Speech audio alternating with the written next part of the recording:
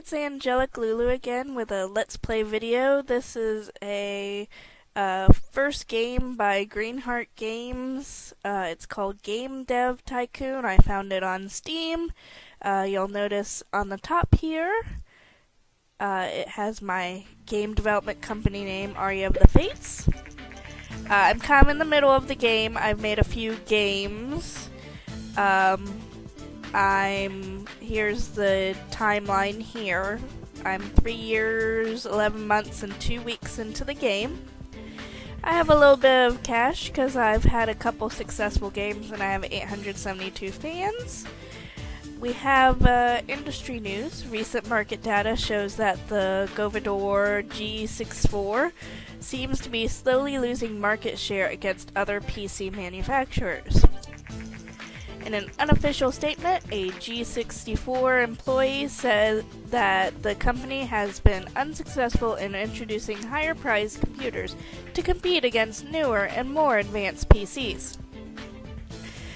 You'll notice that this really doesn't change here, this graphic. You make your little character what they look like, but it's really just the back of them. I'm going to go ahead and show you how to develop a new game. You name your game, but first, to get a good idea of a name, you might want to think, I've unlocked the rating feature, so I could have it young audiences, everyone, or mature. Let's go with everyone to start with. You pick a topic and through research, you unlock more and more. I'm going to go ahead and make a dungeon topic. Genre, you want to think of what goes with dungeon best. So if I were to make a dungeon RPG, that seems like, and I've already done a dungeon RPG before, so it tells me that that's a great combination. Now I'm going to pick a platform. I've already started working with TES. And I've noticed I had an adventure game on there. It did not do well, so it has negative. It's not a good match. Let's see if an RPG is good on the TES. And then a game engine, which I called Awesome Sauce. It just has different audio and saves and things that you can do with it. Right now my game's gonna cost $60K to make. It's a dungeon RPG, let's call it Dragons and Dungeons, just because that actually doesn't matter. It'd be kind of cool if the name did matter.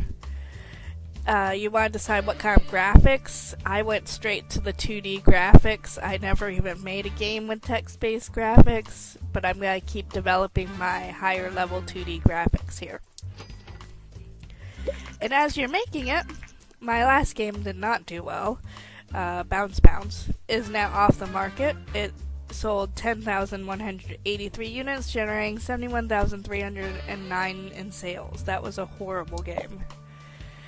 You'll notice these little dots are gonna go up at the top, and that's showing you how your game is developing.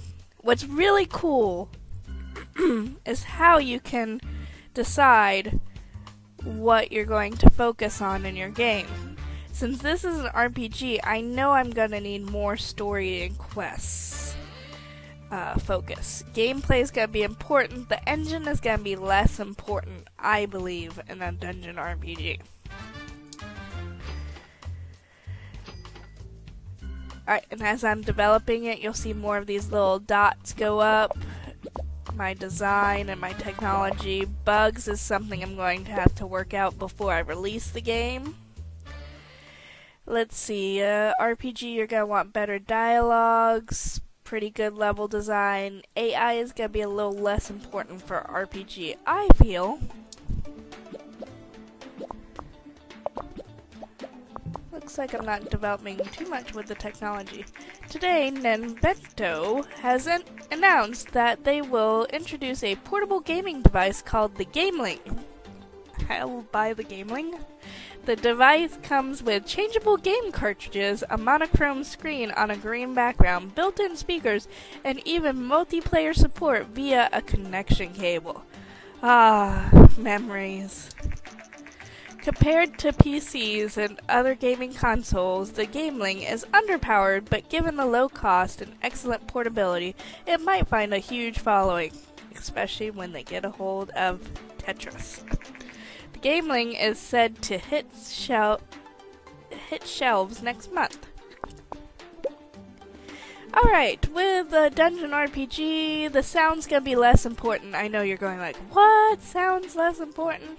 RPG? Most RPGs have the best music. Well, trust me, I've developed RPG games, they don't think the sound is important.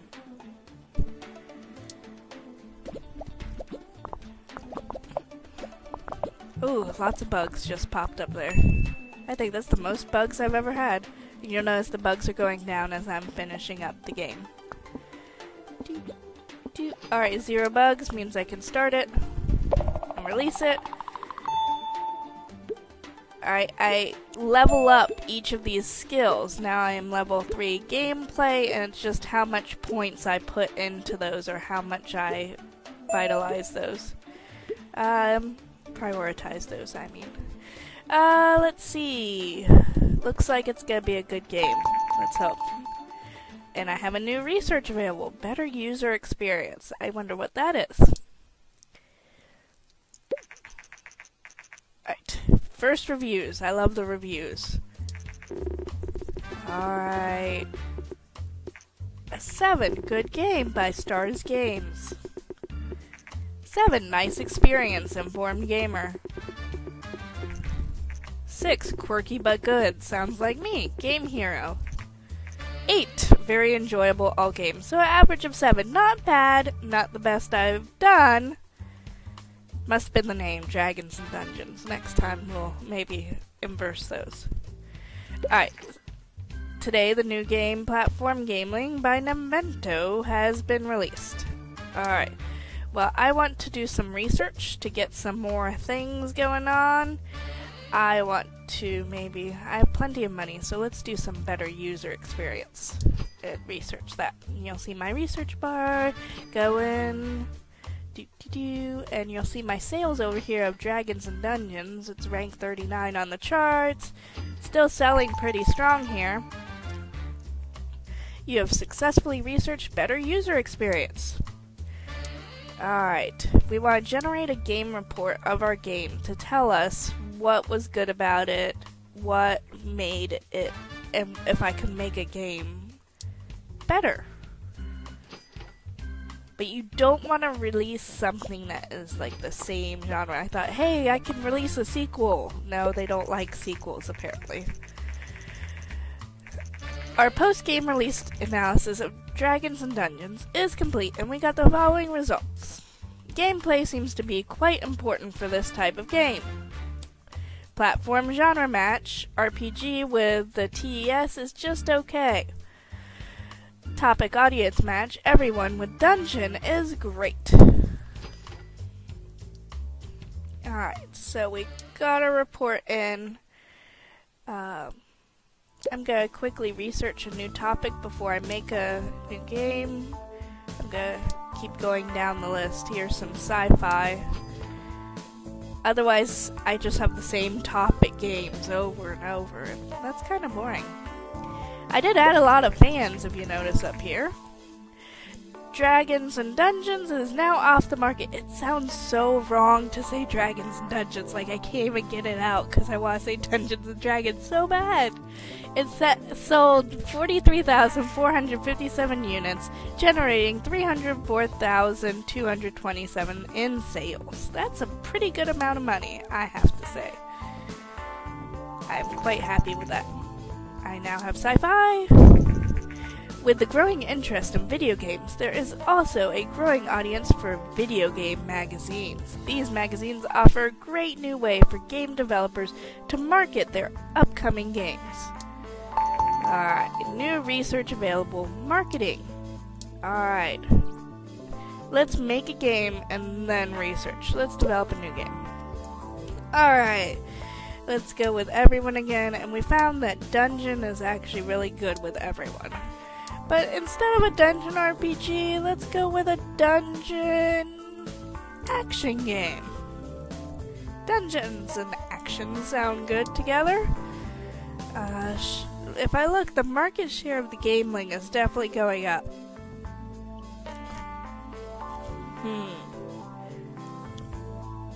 Let's go with Gameling. I have to pay to acquire the license to make games on there, but let's go ahead and go for it. And I'm still gonna use my awesome sauce, though I didn't use much of it last time. So it's on the Game Boy, it's dungeon action game. Let's go with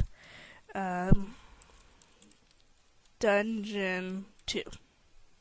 We never had Dungeon 1, but that would just make people wonder. Alright, same type of graphics. Alright, here we're developing. It's an action game, so I think the engine's gonna be more important and less with the story and quests. I don't want to completely forget it though, because that will make people unhappy.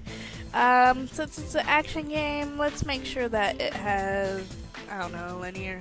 Well, these are already highlighted, so let's go ahead and just put them all in.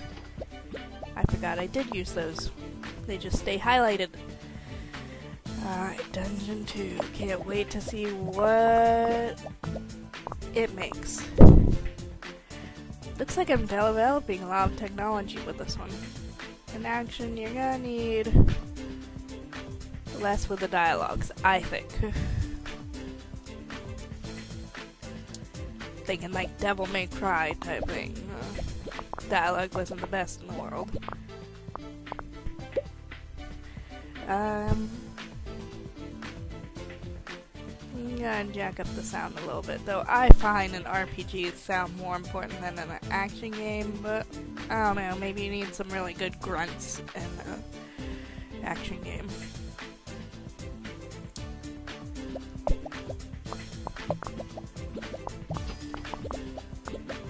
Developing my game. I'll wait till the bugs get out. If you have more than 1 million cash, you will be able to move to the next level. Ooh!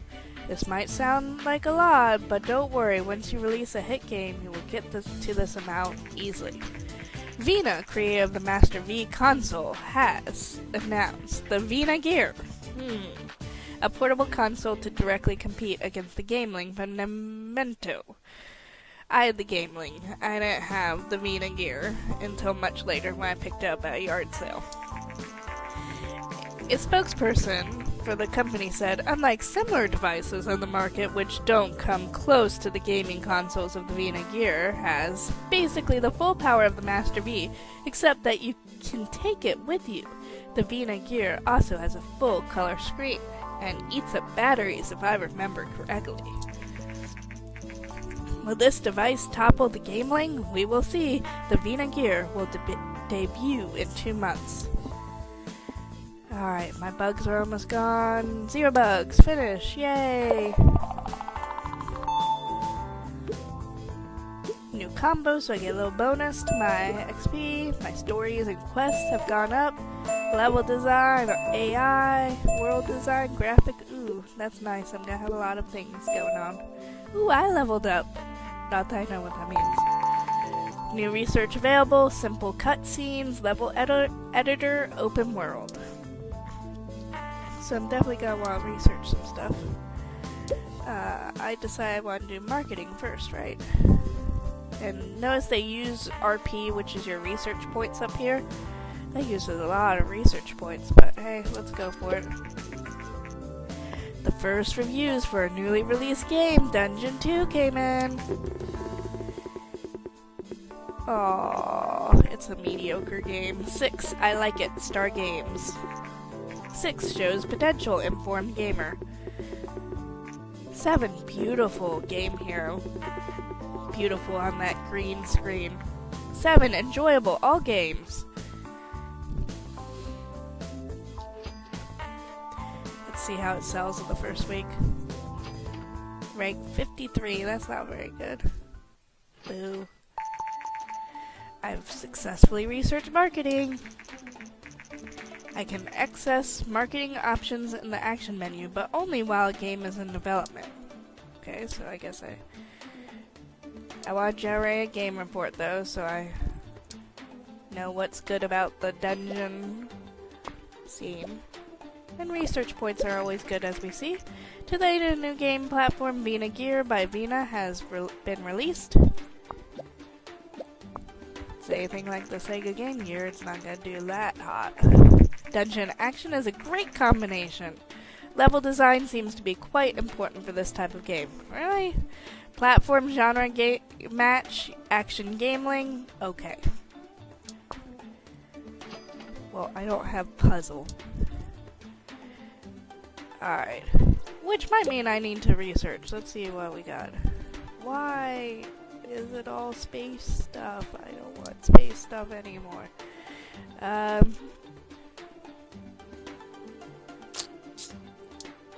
guess I'll keep going down the list. I'll research and then I'll make a new game.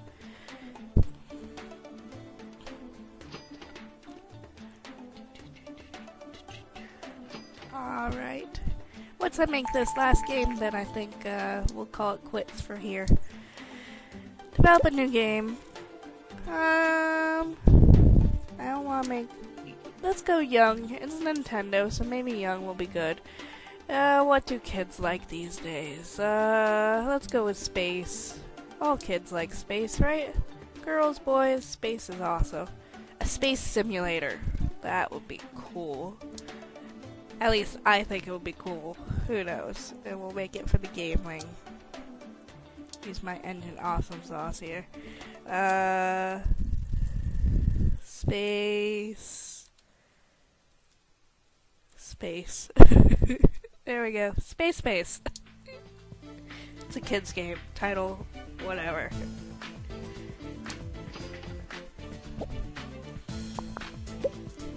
Alright. So it's a space simulation, so we'll probably want good engine and gameplay. Blessed with the story quests. Yeah, let's go with it.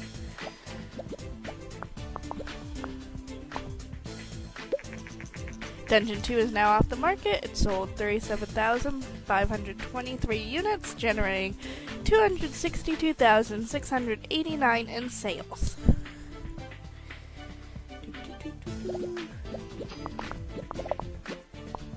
I was gonna say not many bugs there, but boy am I learning a lot. In 2 months, the G64 will be taken off the market. No! Ow! Cat. Why would the cat jump on me? Alright, let's see if we can market. Marketing can be very effective to reach more potential customers, but can be very expensive too. It is best to experiment carefully with marketing to get a feel for what works best. Don't invest too much, and remember that timing is important. Don't invest in your marketing efforts too early in development or too late. Okay, It is also important to know that no matter how much money you pump into marketing, it will not make a bad game successful. To the contrary, it can even hurt to market bad games too much, as it will upset your existing fans. Okay, let's see. We want to advertise. Let's just do it in magazines. Developing a great game is not the only recipe for success. It is essential to build hype to ensure that players are excited about your game. In the beginning of your career, hype is mostly generated through random events, but once you gain more experience, you can use marketing and other strategies to generate hype. So we have 2 hype. Space simulation, we'll want less with the dialogues here. Hype 3, Hype 4, woo!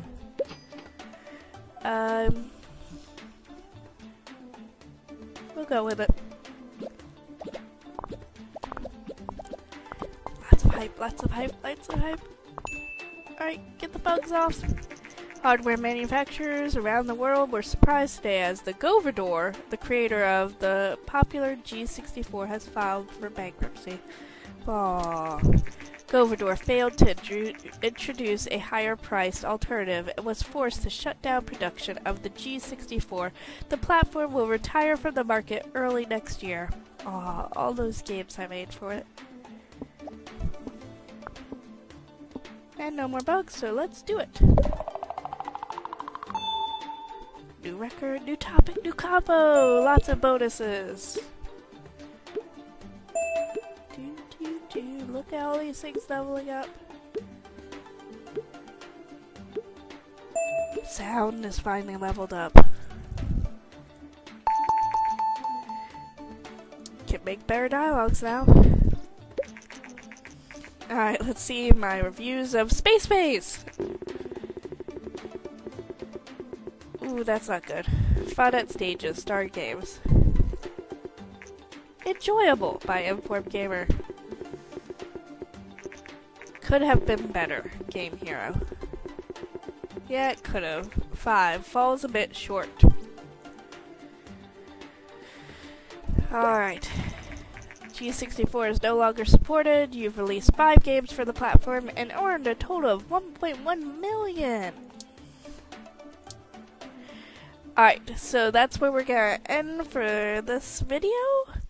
I hope you enjoyed it.